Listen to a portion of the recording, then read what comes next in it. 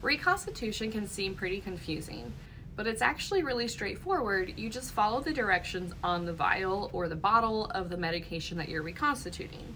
For example, I have this vial of powder, so you can see there's powder in there, and on the vial itself, it says to dilute, add 10 milliliters of sterile water. So all I do is add 10 milliliters of sterile water. So first, I just flip off my top.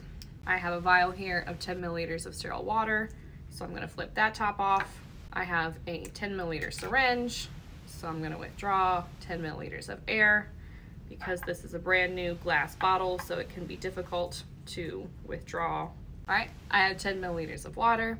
I'm going to then add this 10 milliliters of water into my vial of powder. So all I do is inject the 10 milliliters of water, and then on the vial itself, it will have instructions about how it wants you to combine these.